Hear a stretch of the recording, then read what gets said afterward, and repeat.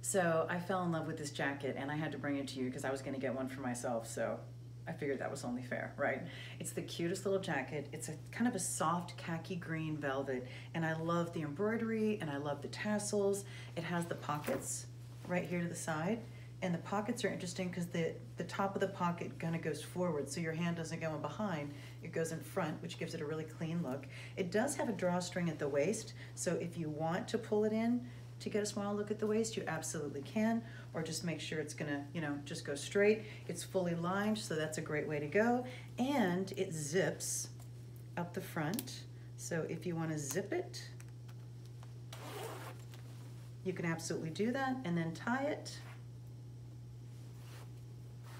You can absolutely do that, completely up to you.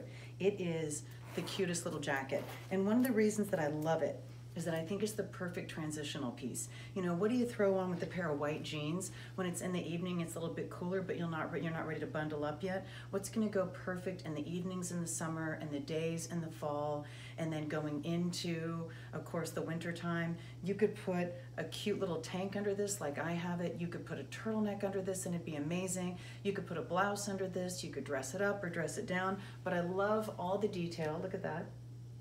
Isn't that cute?